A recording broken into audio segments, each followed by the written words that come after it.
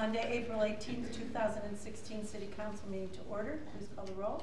Alderman Santee? Here. Alderman Glad? Here. Alderman Curry? Here. Alderman Wimmer? Here. Alderman Peterson? Here. Alderman Condon? Here. Thank you. We have some scouts visiting this evening who are working on some badges from Troop 149, and I invite you to come forward and lead us in the Pledge of Allegiance, please.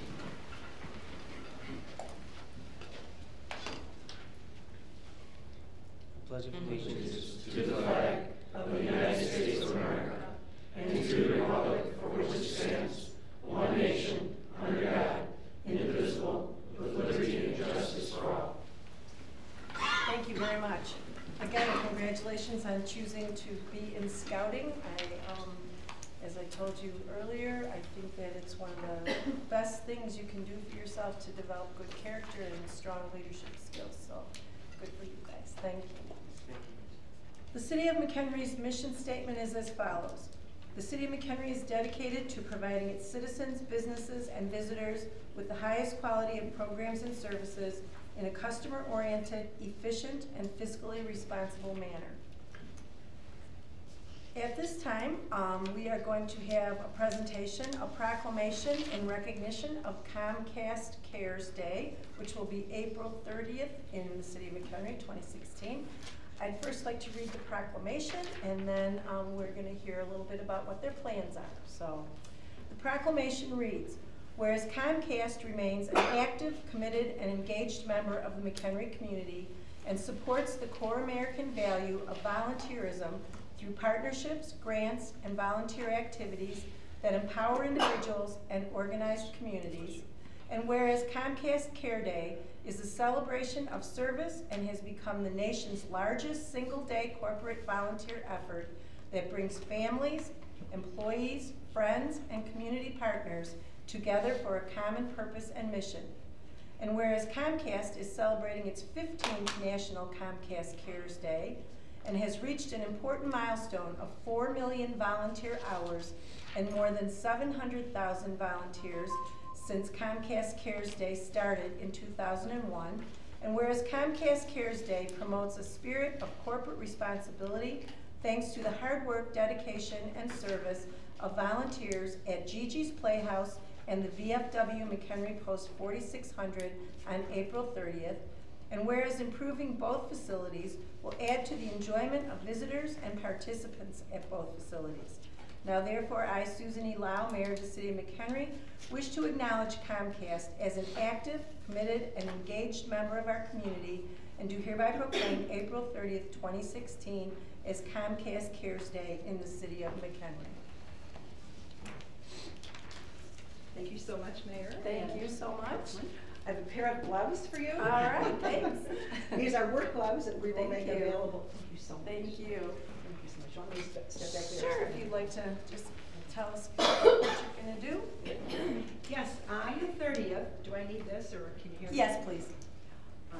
On April 30th, that's a week from this Saturday, we will have, as was mentioned in the proclamation, volunteers who will be at both the VFW and at Gigi's Playhouse to do work inside and outside, to do a little spring cleanup and some beautification. We'll be painting, we'll be mulching, landscaping, that's why the gloves. And we have already, at the VFW post, we have 76 volunteers already signed up. The mayor's coming, we're adding her to that list. And then at Gigi's Playhouse, we have 31 volunteers. So we're in very good shape, but we love to have more volunteers, certainly. And also, if you just want to even step by to say hello and to wish our volunteers well, that would be fabulous. We started at 8:30 at the projects, and then we should be done shortly after noon. We'll have coffee and things in the morning, and then there's a lunch for everyone, as well as a t-shirt. So if you can let me know what size t-shirt you would want, we'll make sure to have that. Thank you also, John Schmidt and the city has donated mulch for us to use at VFW, and we're really delighted about that. So thank you very much, it was very kind. And we hope to see many of you, all of you, at our Comcast Cares Day on the 30th. If I could add, you should have with you a brochure. Internet Essentials is our low-cost internet for low-income families, $9.95 a month. For any family that has a child either in the free or reduced lunch program, they can qualify. and we have expanded it now to the community colleges. So McHenry Community College, any student there who is full-time and has a Pell Grant can qualify for that same price. It includes the modem, and the price never changes. So that, we're pretty excited about that. We announced recently that across the United States, we're in our 5th year now, we have connected over 600,000 families, which equates to about 2.2 million individuals that otherwise would maybe not be able to afford the internet. So in this digital age, it's very important for kids to be able to get online to do homework and research, and for parents to get education and to apply for jobs as well. One last thing, by the end of the year, Comcast will be providing to our entire region 1 gig of service to both home and business, which means that will be a great economic development tool for the city to use. So thank you very much for your time, and I hope to see you many of you on the 30th. Thank you very much, Joan. Thank you so much. The next item on the agenda is public comment. No one has signed in for that. Is there anyone here for that purpose this evening? See no one. The next item is the consent agenda. Looking for a motion to approve. Alderman Wimmer? Make a motion to approve the consent agenda as presented. Is there a second? Alderman Curry? Second. Discussion, Alderman Wimmer? No questions. Alderman Peterson? Glad to see our dispatch service is getting busier and busier. Yeah. And we expect more. We do. Excellent. Alderman Condon? No question.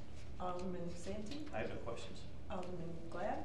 Yeah, just on those agreements, Chief, what do we look at as far as space, considering we're spending $900,000 to set up, if we keep expanding this, are we gonna need more room, or? No, we're gonna be, you know, it's the countywide plan too. Each center is gonna have the same amount of seats. We're all looking at 9 seats a center, so 9 would we have to take in several customers from other counties too, to have to worry about that. We're well suited to go well into the future.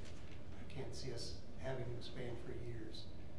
We've anticipated the potential customers coming towards us, and our space is fine for that. All right, that's all I need to know. Thank you. Thank you. Alderman Schaefer? No questions. Alderman Curry? Just a couple of questions. The rates that were shown in here, where it says it's their current rate, is that the current rate where they're at today? Is that why that's?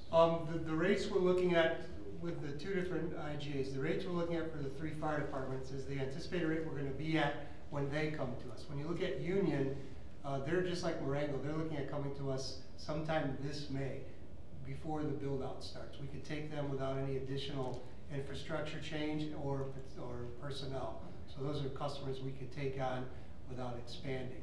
So there we're looking more at the current rate structure we're at.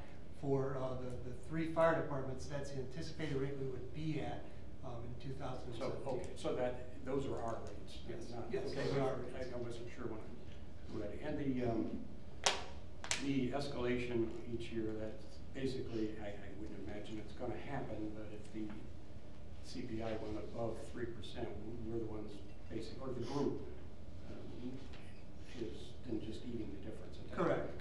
And we're doing that to get the customers on board mainly. Yeah, and if you look at historically, we've been well below the 3% for several years. I don't expect that to be the case.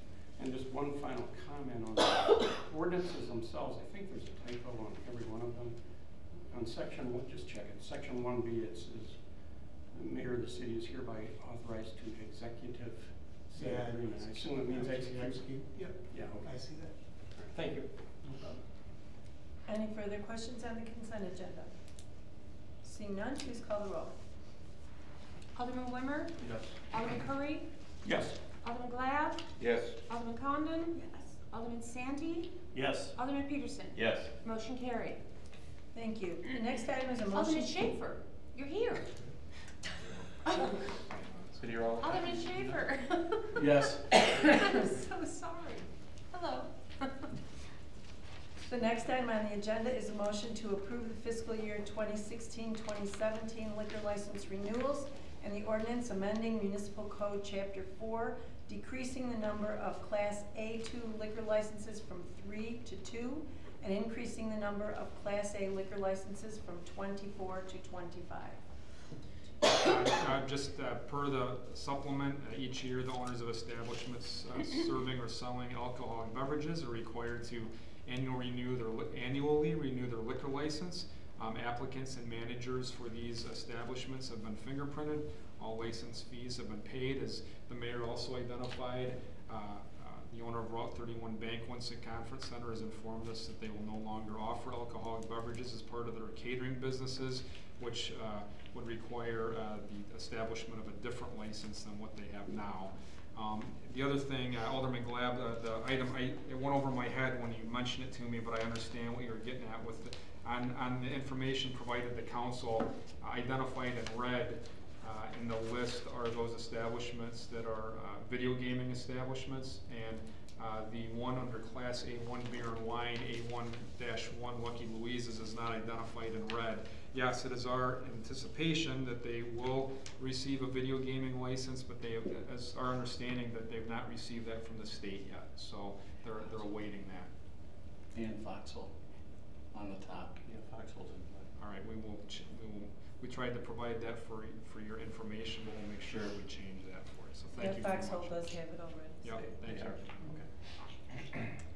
Looking for a motion to approve this item? Alderman Wimmer?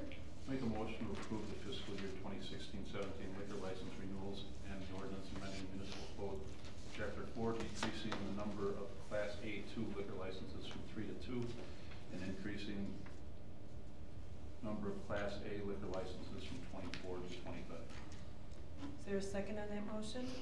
Alderman Schaefer? Second. Any discussion, Alderman Wimmer? Nothing.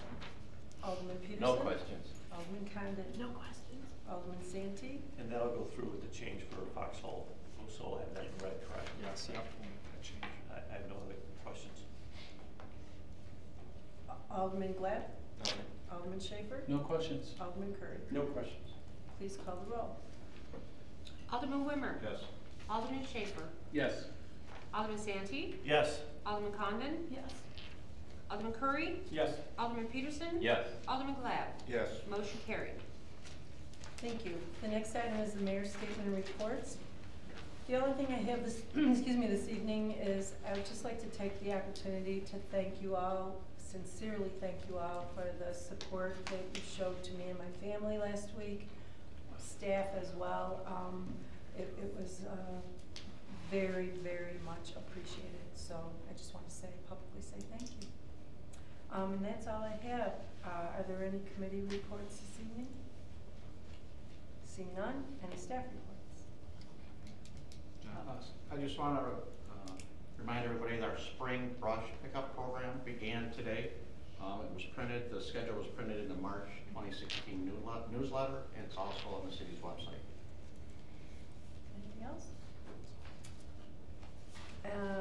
Any future agenda items? Alderman Glad? Yeah, I just wanted to bring up, doing the renewal of our liquor licenses, if you count how many gaming places we have, with the 2 corrections, there's 23 right there, and it seems like there's more to come, and I think we need to look at that and review it and see. I mean, when we first approved it years back, we said that once we approved it, the state pretty much governs everything else, and yet our neighbors to the lake have ordinances in place and everything else, and I wonder if we shouldn't kind of take a look at that. And I don't know if it could be the number that we limit or what, but there are evidently things that we can control on that, and maybe we should be reviewed. That's all. Thank you. Any other future agenda items? Seeing none, I'm looking for a motion to go into executive session pursuant to 5 ILCS 120-2C, employment matters. Alderman Wimmer? So moved. Is there a second? Alderman Santee? I'll second the motion. Please, any discussion? Please call the roll. Alderman Wimmer. Yes. Alderman Santee. Yes. Alderman Glab. Yes. Alderman Schaefer. Yes. Alderman Curry. Yes. Alderman Peterson. Yes. Alderman Condon. Yes. Motion carried. Thank you. So we'll now go into executive session. So thank you very much again for being here with us. We appreciate it, and good luck. Thank you for your time. Thank you. Thank you, Joe.